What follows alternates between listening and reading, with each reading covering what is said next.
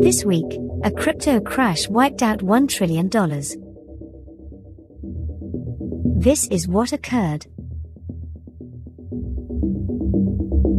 When you purchase a ticket to the crypto circus, you should expect wild, stomach-churning moments. However, the past week's uncertainty has left some crypto believers wondering whether they've been duped. A broad crypto crash on Wednesday wiped out roughly $1 trillion in market cap, a staggering decrease from $2.5 trillion just a week earlier. Bitcoin, which accounts for more than 40% of the global cryptocurrency market, fell 30% to $30,000 on Wednesday, reaching its lowest level since January. By Friday, Bitcoin had recovered somewhat, to about $37,000, still battered by ongoing regulatory issues and well below the all-time high of over $64,000 reached a month ago. While volatility is inherent in the infant cryptocurrency market, the digital asset's meteoric rise over the last year has attracted hordes of amateur and skilled investors seeking a fast profit. Many of them take advantage of an upswing and exit, or panic sell when conditions deteriorate, exacerbating gains or losses.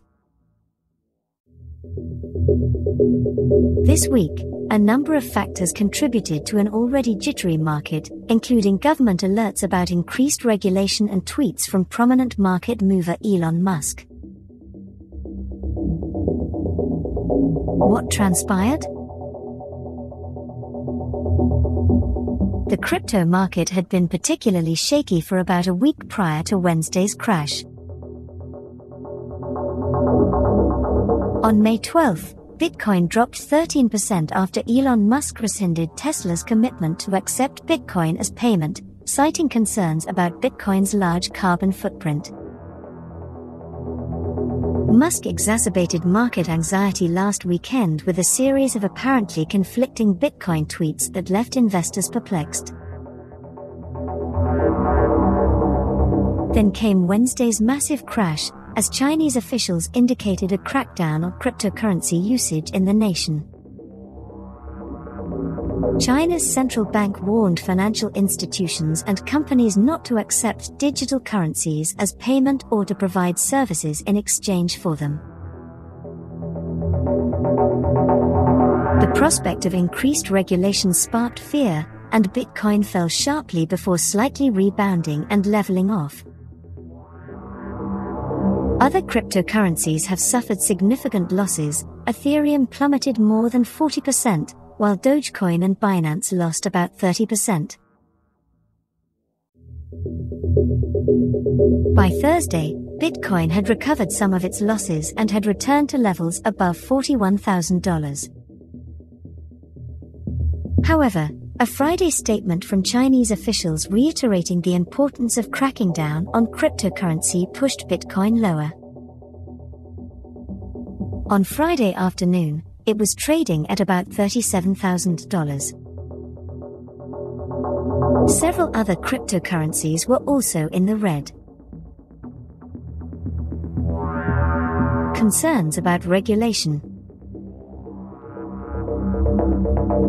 China has long imposed restrictions on cryptocurrency trading within its borders. In 2013, authorities deemed Bitcoin to be a fictitious currency and prohibited financial and payment institutions from using it. Individuals can own and trade cryptocurrencies, but mainland China's major exchanges have been shut down. On the surface, this week's comments reaffirmed China's general mistrust of cryptocurrencies. However, they sent a strong message that Beijing is not about to relinquish control of the market anytime soon. Additionally, authorities are introducing a state-backed digital yuan that will place strict controls on money flows. And it is not limited to China. Federal Reserve Chairman Jerome Powell cautioned on Thursday about the dangers that cryptocurrencies could pose to the financial system. Powell also stated that the central bank will release a paper this summer examining the ramifications of the US government creating its own digital currency. A future central bank digital currency could be used in conjunction with, rather than in lieu of, cash and existing private sector digital forms of the dollar, such as deposits at commercial banks, Powell said. The Treasury Department is also focusing on the cryptocurrency room. Officials announced on Thursday that any digital currency transfer valued at $10,000 or more must be reported to the Internal Revenue Service. Cryptocurrency also presents a major detection challenge because it facilitates criminal activity in general, including tax evasion, the Treasury said in a statement. Despite accounting for a relatively small portion of business revenue today, cryptocurrency transactions are likely to grow in importance over the next decade, especially in the presence of a comprehensive financial account reporting regime. Bitcoin was up nearly 6% on Thursday but pared gains following the US official's remarks, Bloomberg said. Cryptocurrency's future. The week's wild swings put cryptocurrency enthusiasts to the test. True believers take the long view. At the start of 2020, Bitcoin was valued at about $7,000 a coin, meaning it has still increased by more than 400% in that period, even after this week's crash. We all have a tendency to think in terms of day-to-day, week-to-week, William Quigley, managing director of a crypto-focused investment fund, said on Wednesday.